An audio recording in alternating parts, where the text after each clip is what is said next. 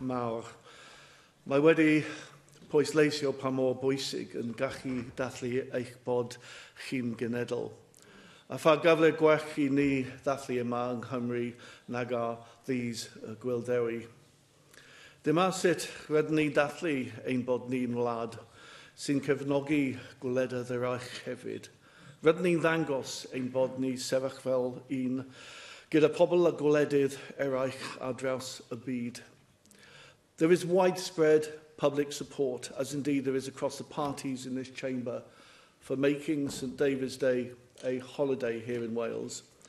However, the creation of bank holidays in England and Wales is not a devolved matter.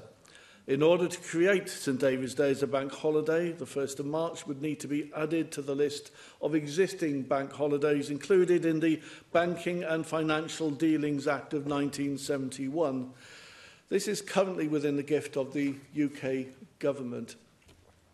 Many members will be aware that we have on more than one occasion asked the UK government either to create St David's Day as a public holiday or to transfer the power to enable us to do it ourselves. While Scotland and Northern Ireland, of course, both enjoy the privilege of being able to celebrate their National Day with a public holiday, we're at a loss as to why that privilege is denied to us. There is no logical reason for our request not to be granted, but there are plenty of good reasons why it should.